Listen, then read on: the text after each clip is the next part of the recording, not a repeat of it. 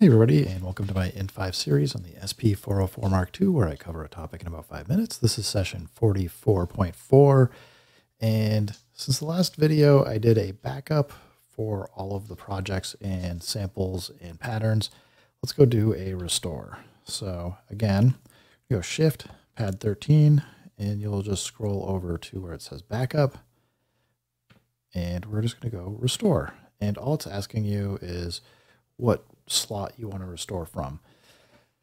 I don't remember what I have on 1, 2, 3, or 4. So I don't know, for fun, let's just load up 1. This might take forever and I'll end the video short, or maybe it's going to go really quick. But you can see it's saying working. It's not telling you how many samples or patterns it has to start off with, but it's just kicked over, and now you can see it's just going to town. Apparently got 395. We're already halfway through whatever I had on this backup one. It's probably one of my early ones. Could be the factory sounds. I don't know. But what it's going to do is make sure that whatever we have on the SD card is going to get loaded into each individual project, set up correctly. And actually, I bet this is the factory backup. I think I did it just in case, so I would have it and not lose those sounds, not knowing that it's actually on the internal storage. But once this is done, we can play around and listen to whatever the heck we've got. It says completed, please power off. So to have the restore work correctly, we got to power off. And I do have to say I'm sorry about all the background noise. My dog is walking around.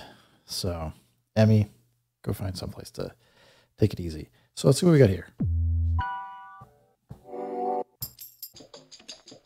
Yeah, this is just the factory sounds.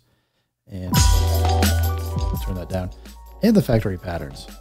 So that's what I had backed up. Obviously, if I had backed up something else, some other projects from like the N5 series or whatever, that would be over there. But this is what we've got for the factory sounds. This isn't how I would actually go do it at this point, because I think you want to be backing up your own content. And as I said, the factory sounds are set up internally. So let's just say if you actually want to if you've wiped out and deleted all your projects like this, if you go Shift, Project, you can see we've only got one project. All the rest of them are not blinking. So we can, let's say we deleted the factory sounds. We now have nothing loaded here. This is completely empty. We have no projects. We've got no patterns. We've got no samples. Well, if you want to do a factory restore, the way to do that is you hold Shift, Utility, and you go all the way over to Factory, and you can do System Data or All Data. All Data is going to get you all of your inputs and their patterns, samples, config settings, all that stuff. I would just do that, say OK, and this should take about the same amount of time as doing the restore from disk. Maybe it's even a little faster. Maybe we don't have, maybe I sampled some extra projects and samples and didn't realize it. But this will, I would do a factory restore if you're looking to get back at those samples, and it is all internal, so you don't need to do that off of the SD card. I mean, I can remove the SD card right now. You can see it's still going. So they've set up a little hidden internal drive or something else, or at least they've got a partition set up that we don't have access to, but the Mark II does. So we should have the exact same sample set once we're done, although it may ask us to power off again. We'll see. Yep. So I guess if you do a restore or a factory reset, you have to power off. But this will, as you'll see, have the exact same factory samples. While that's going on, I'll just stick my SD card back in so that I could go do a restore to get back. But